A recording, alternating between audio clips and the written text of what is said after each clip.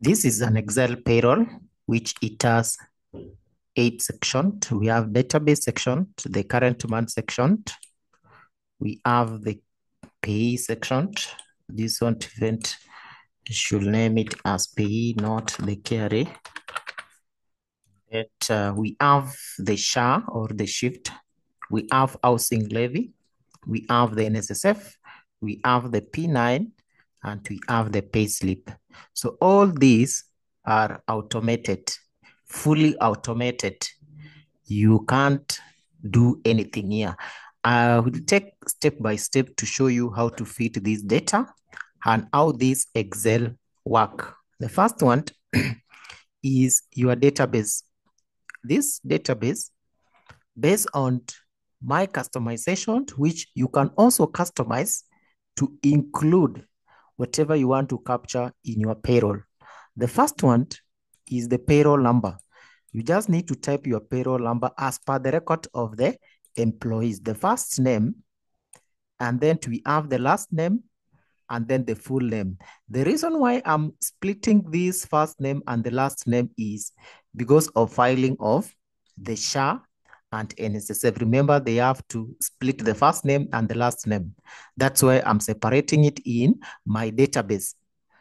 So with first name, the last name, the Excel will combine for you to get the full name. For example, if I change this one to MK, instead of JK, I change to MK. Let's put a capital MK. So if I change to MK, the Excel will automatically do for me that. The Excel will automatically do for me that. And then we have the section.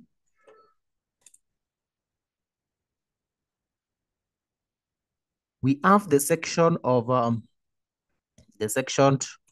the titles. You can put your own titles based on the records of the employee, KRA PIN, the ID number, the phone number. The reason also why I'm capturing the phone number here is because the SHA need the phone number to be filed, account number, the SHA number, NSSF number, and the basic pay. You can also customize it. Remember, you can insert the account, the bank name. You can insert the branch, the SWIFT code based on what you need to capture. So it is the only side which you can customize is the database. So once you customize the database, everything else in the other worksheet will be automatically updated. And then, so after database, you come to the current month. This is where now the payroll number is being extracted from the database. So this payroll number, you can see I've linked the payroll number to the database. And once the payroll number has been extracted, everything else here will be auto-filled. For example, if I delete this payroll number, let's say I delete this payroll number, what will happen? So if I delete this payroll number, you can see all the data here will be swift off. So, which means our key item here is the payroll number. It is the driver of all these other items. So you don't need to fill anything here. It is only for allowance. You can see allowance, it doesn't have the formula, which you can add another column here and start putting the allowance. If you need a transport allowance, lunch allowance, then you can still put here. So once you put the column and customize it, you only need to change this gross pay to capture the allowance you have inserted, and everything here will be what? Will be automatically. And remember, once you insert another column here, the P910 will be affected. So you also, because the P910, we have used a VLOOKUP for that. So it will, if you insert one column, it will shift the number of column. Remember, VLOOKUP uses the column. So you also need to be keen. You go and update your P910. Are we okay? So make sure that once you insert a column, be keen on the other sheet because it will shift. If you, for example, if you check P910, if you go to basic pay, I've used a VLOOKUP for basic pay. If you check, the basic pay is column 3. So if you insert a column here, the basic pay, if it is a column 3. So if you insert another, let's say for NSSF is how many column? 1, 2, 3, 4, 5, 5, 6. So if you insert another column, NSSF will shift to the column 7. So you make sure that you update the other side. Good. So when you go to the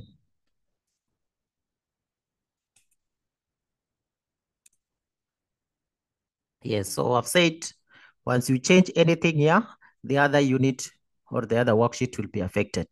So you can see the total pay here is 315.08, which will be the same on the pay worksheet. So if you go to pay worksheet, it is the same.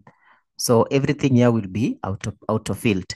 The same with SHA. If you go to the SHA, where we have the payroll number, the first name, the last name, that is the reason why we had to separate the first name and the last name in our database section because of this filing of SHA. This is the format of the filing SHA. You need to have the payroll number, this one all the way to the 4 number.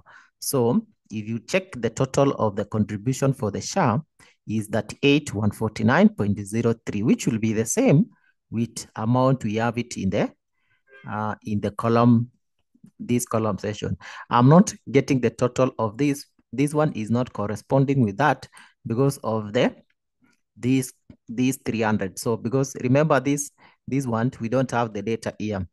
So our SHA only is from this point. This is the set limit of the SHA. Remember, you cannot contribute less than 300. So this is the set limit, which if you don't have this data, you just need to delete this column. It will not be necessary for you. So once you delete this column, you will get the correct value of SHA. You will get the correct value of SHA. And then the same case applied to NSSF. The total NSSF here is 39,554.25, which will be the same also in our NSSF column, which it is okay. And we have 2 sets of column, employer contribution and employee contribution and the total. So that is it. You don't also need to worry when it comes to the filing of pay. We have prepared for you also the P910. So the P910 also is a fully automated. So you have everything here. So what you only need to do while filing this pay, you just need to click at the top here and then click Control C. Click Control C and then go to File, open a new workbook. So once you open a new workbook, copy here, but copy without formulas. Remember that P910, it has formulas. So copy without formulas. How? You click Control Alt V and then use the values only, or you can go to special here, paste special and find the one with values, right? So, but I prefer the shortcut. It's very easy. Control Alt V and then paste values. So I will paste values, click OK. And then now remember, if you check the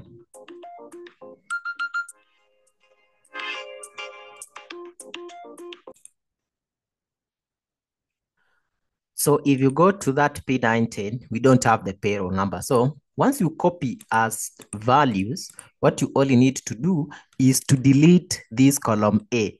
And what happens if you delete this column A? This other column will move to the right. So you delete this column and you realize other these columns move to the right. So the only column which will be affected is column M.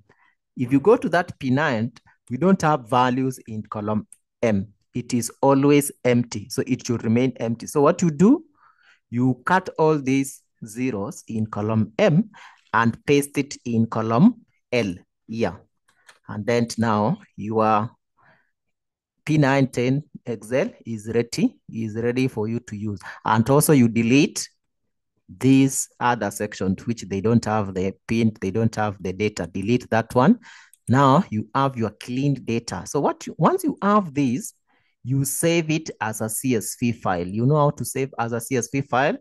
You go to Save As, Browse, and then in there as a Excel type, select the CSV command delimited, and you will be ready, or your Excel CSV will be ready for uploads. So that's what I wanted to share about this payroll. Also, we have the pay slip. Let me share again the pay slip. So the payslip, which is the last worksheet, is also fully automated. You can see we have the name of the company. This is not, you can now automate or do customization of the detail based on your company. But for the payroll number, it is fully automated. You use the drop-down list to select the payroll number. So once you select the payroll number, for example, payroll number 5, everything else here will be, you can see the name. The name has changed to ELN. If we go to the payroll section, let's see the payroll, the person number 5. If it is EL number 5, yes, the full name is ELN. And then ELN, you also have their deduction here. You also have their deduction here. So it is, you can see when you change this one, everything here is changed. I think the basic pay is not changing because it is somehow the same. Most of the basic pay, they are the same. Yes, you can see that is 8. Most of the, let's put number 7 because that is the one which has a different basic pay. If you put number 7 here, you can see the basic pay is changing, everything else up to the net pay. So this payroll is fully automated, which you can also get this full payroll in the link section below, or you can call the number in that description section to get this fully automated payroll. So thank you and have a nice week for the payroll preparation.